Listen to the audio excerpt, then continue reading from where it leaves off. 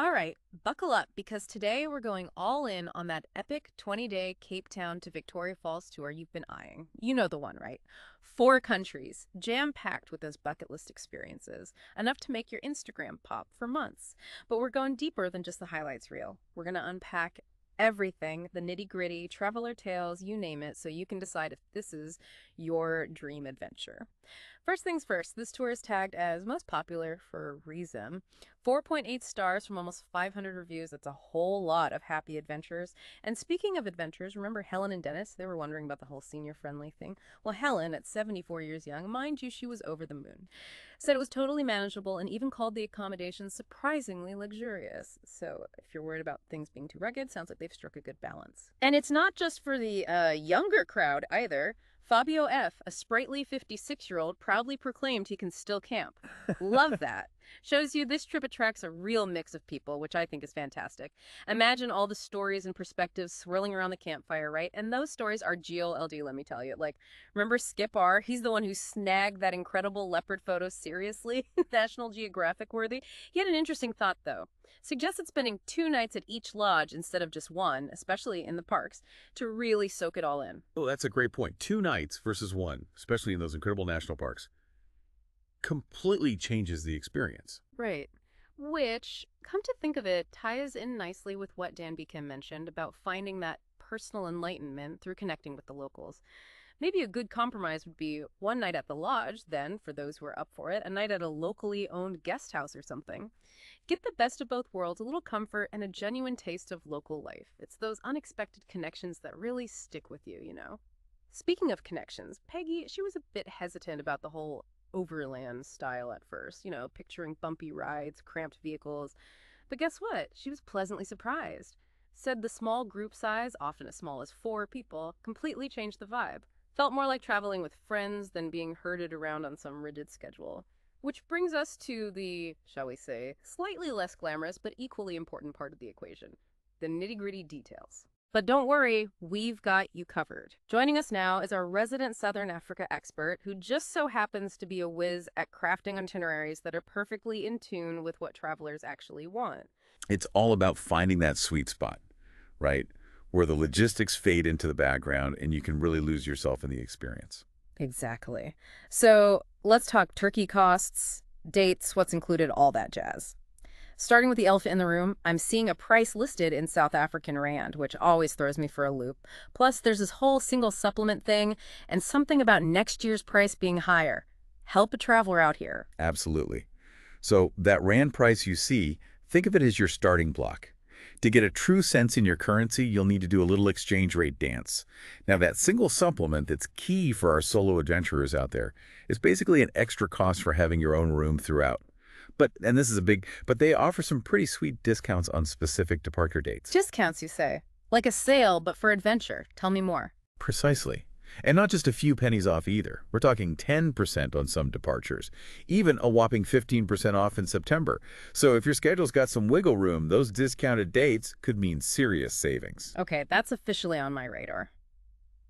Who doesn't love a good deal, right? Now, I'm also seeing this included-excluded list, and honestly, it's a bit overwhelming. What are some common things people tend to overlook that can end up blowing their budget? Oh, those lists can be sneaky, right? But one biggie is visas. Not every nationality needs one for every country on the itinerary, so it's essential to double-check that well in advance. Because those visa fees can add up fast. Like nobody's business. Then there are those sneaky hidden costs that often slip people's minds. Things like snacks for the road, drinks beyond what's included with meals. Got to stay hydrated, souvenirs to remember the trip by, and, very importantly, tips for your guides and crew. Oh, absolutely. A little appreciation goes a long way. So ballpark figure, how much extra should someone realistically set aside for those incidentals? Better to overestimate than be caught short. Right. For a 20-day adventure like this, I'd say at least an extra $500 to $1,000 USD. Gives you that cushion for spontaneous fun and ensures you're not constantly counting pennies. Music to my ears. I'd much rather have a little leftover for a celebratory drink at the end, wouldn't you? Speaking of the journey, let's dive into that itinerary, shall we? Okay, picture this. Day 1. You touch down in Cape Town, step off the plane, and bam! Table Mountain is right there. practically begging you to come explore. Talk about a welcome right. I bet you'd have your camera out before even leaving the airport. Oh, absolutely. It's one of those views that just begs to be captured. And speaking of capturing beauty, day 2 takes you on a scenic drive through Namakaland. Hmm. Now, if you're into Mother Nature showing off, timing is everything here. Gotta be that legendary flower season, right? The one everyone raves about, carpets of wildflowers as far as the eye can see. Bingo. If you can swing a trip between July and September, get ready for a color explosion. Think endless fields blanketed in vibrant blooms, photographer's dream, bucket list material for sure. Okay, you've convinced me. I'm rearranging my travel schedule as we speak. Okay. So day 3, Fish River Canyon. I'll be honest, had to do a little Google Earth recon on that one. What's the big deal? Oh, get it? We're talking Africa's grandest canyon. Yeah. Not just a canyon, but the E-Canyon. Yeah. The scale of it will blow your mind. Okay, now that's what I call a view. And then hold on tight days 4 through 6. It's all about the Namib Desert, those iconic sand dunes, landscapes that belong on another planet, and stargazing like you wouldn't believe. And don't forget the soundtrack. Peggy, in her review, she mentioned the barking geckos, said they're surprisingly adorable once you get over the initial little sound. Love those little details. Adds to the magic, you know? Okay, moving right along, days 7 and 8, we hit Swakopmund, which feels like a choose-your-own-adventure kind of stop. Totally. This is where you can let your inner thrill seeker loose.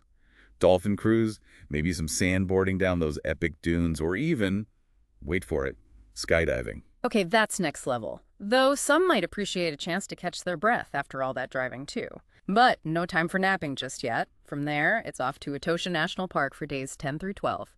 The reviews were calling it a wildlife haven with guaranteed sightings, so color me intrigued. Oh, they're not exaggerating. Etosha is known for its incredible biodiversity. Elephants, lions, giraffes, you name it. It's like stepping right into a wildlife documentary. Remember Skip and his amazing leopard photo? That's the kind of magic you can expect in Etosha. Every moment, a potential National Geographic shot. I love it.